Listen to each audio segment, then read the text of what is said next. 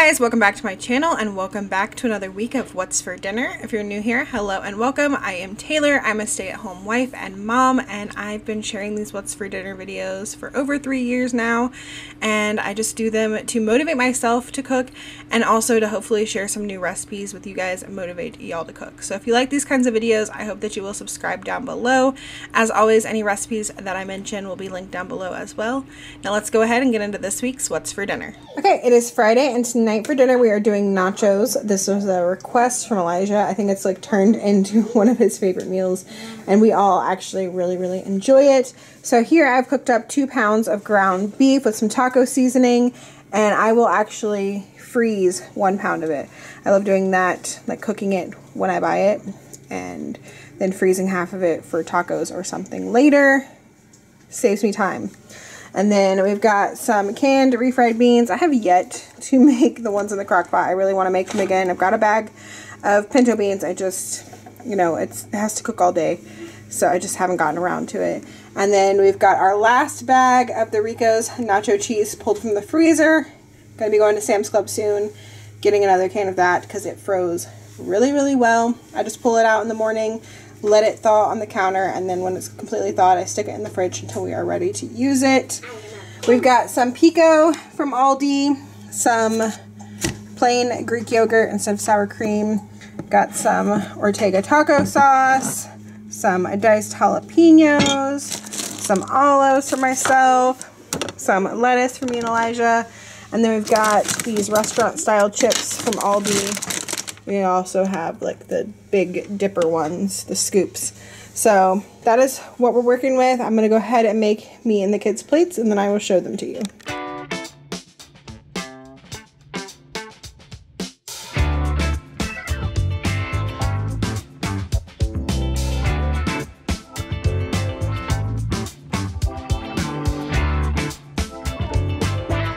Saturday night I made a cheesy sausage pasta. I had picked up a pack of the better cheddar smoked sausages on clearance, so I wanted like a different recipe to use them up instead of like eating them on buns.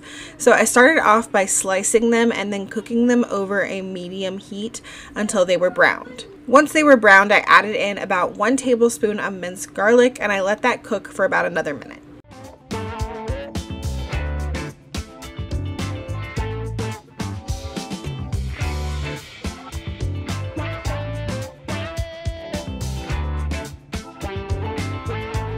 Then I added in 1 can of diced tomatoes, 2 cups of chicken broth, a half a cup of milk, and 8 ounces of shell pasta. I forgot to record me doing it, but I also added in some seasoning. I added in some Tony's Creole seasoning and some of the Badia Complete. And then I brought that to a boil over a medium-high heat. Once it was boiling, I covered it and reduced the heat to low, and I let that simmer for about 20 minutes until my pasta was cooked. When the pasta was done, I turned off the heat and added in 2 cups of cheddar cheese. The sauce looks thin, but it thickens as it sits. If it's still too thin for you though, you can mix 1 tablespoon of water with 1 tablespoon of cornstarch and then add that to the pasta. I just let it sit for about 10 minutes and it was thickened to my liking.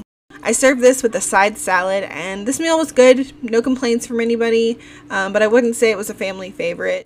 Sunday was Easter, and I made a big Easter dinner even though we didn't have family over or anything, and I have shared all these recipes before because these are the same recipes I make for Easter and Thanksgiving and Christmas. Anytime like I make a ham and a bunch of sides.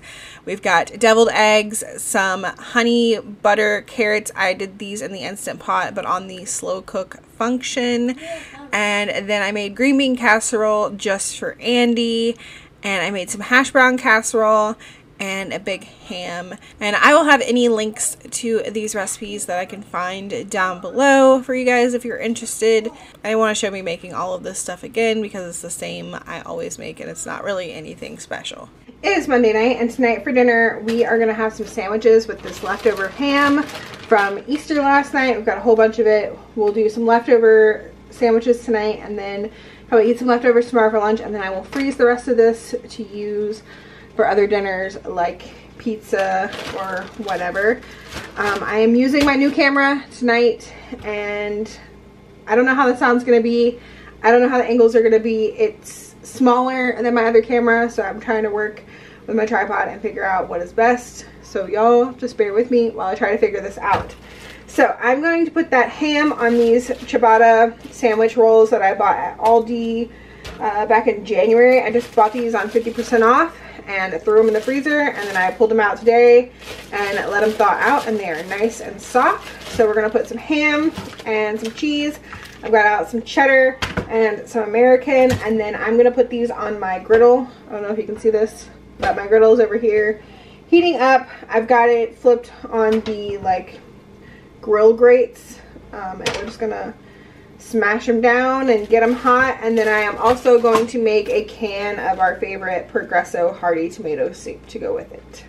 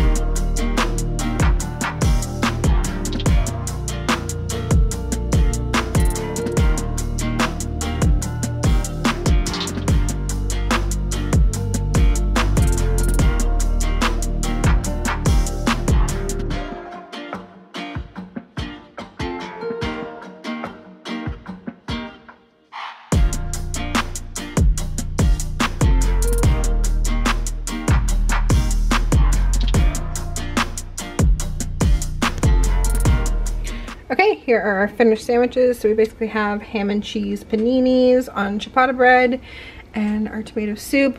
Here are the kids. And I always get questions about this griddle. The plates are reversible and removable, so the other side is flat, and then they have other plates that you can buy for it, like the waffle ones, so it can be a waffle maker. I love this thing. I recommend it to everybody. It's by Cuisinart. It's the Griddler by Cuisinart.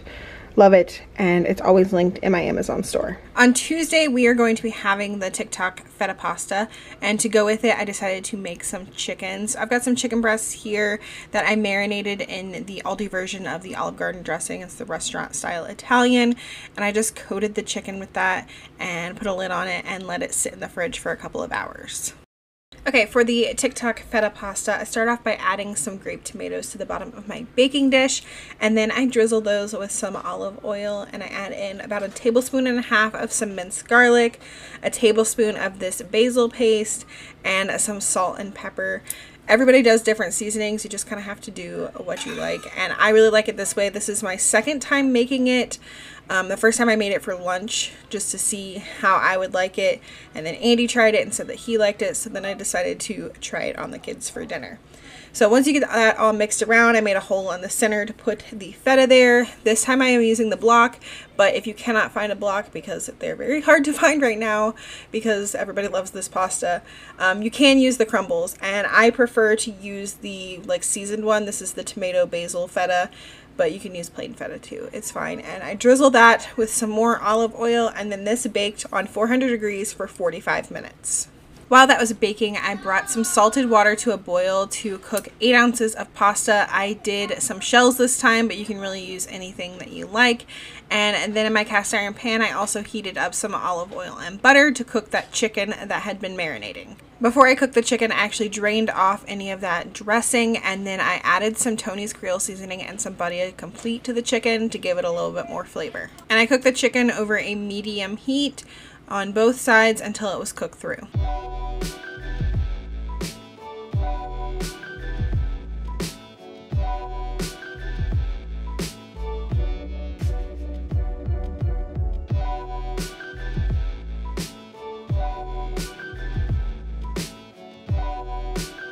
When the feta and tomatoes came out of the oven, I gave it a really good stir to get that feta nice and mixed in with everything, and those tomatoes really broken up. And then when my pasta was done, I reserved about a cup of the pasta water, and then I dumped my pasta in with the feta and tomatoes, gave that a good stir, and then I ended up adding in some of the pasta water. It just kind of helps make everything coat the noodles a little bit better.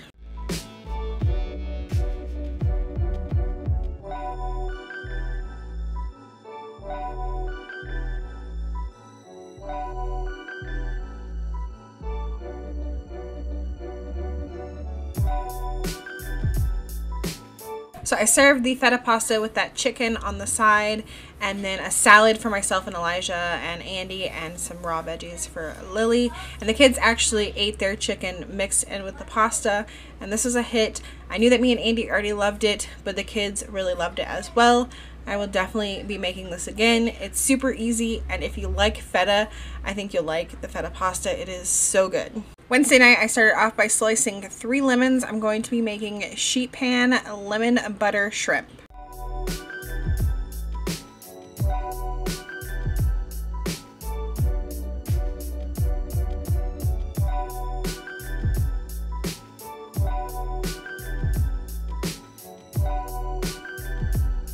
I arranged the lemons on a sheet pan lined with parchment paper in a flat layer, and then I put 1 pound of shrimp on top of that. Then I poured on 1 stick of melted butter, and I seasoned it with some Badia Complete seasoning. You could use any seasoning that you want. The original recipe, I never made it, but I was inspired by, used a packet of Italian dressing mix, so you could do that. You could do pretty much anything you want, but I really like it with the Badia. I think it's Badia. Yeah, I think that's right. But that's how we really like it, so that's how I always do it. And then I bake this at 350 for between 10 and 15 minutes. It's really going to be dependent on the size of your shrimp. This night I was using large shrimp. Usually when I use medium shrimp, it takes about 10 minutes. This took closer to 15. While the shrimp was cooking, I made some garlic Parmesan Orzo. So for that, I just boiled a pot of salted water and cooked up half a box of Orzo. When the Orzo was done, I drained it, and then I added it back to the pot, and I added in some butter.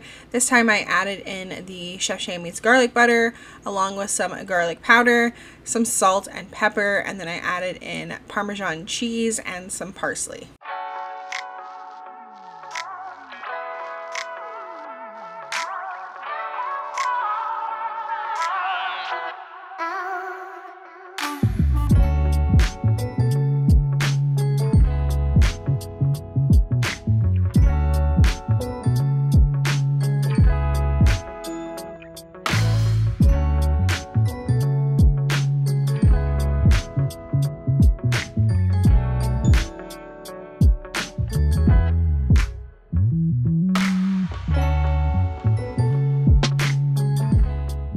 I served the shrimp on top of the Orzo with some of that like lemon and butter juice that was left over on the bottom of the pan. And then I always like to do this with like broccoli or some zucchini, and this night I did do zucchini. This is definitely a family favorite.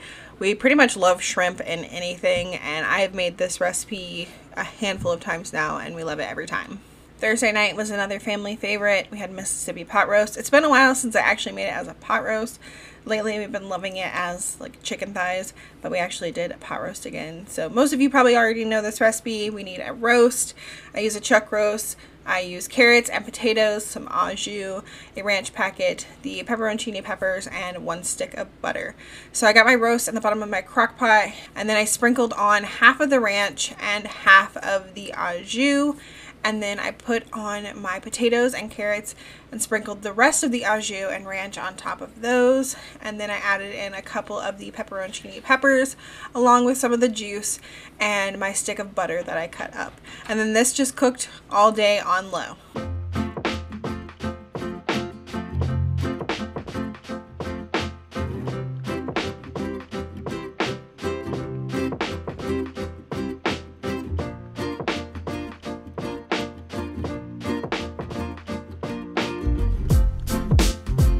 And I just eat it as is, just potatoes, carrots, and meat, but the rest of my family prefers to eat it over white rice, so I make my perfect white rice in the Instant Pot, and they all have it over that. It's super delicious, and if you haven't tried it, highly recommend this recipe. It has been a family favorite for quite a while now.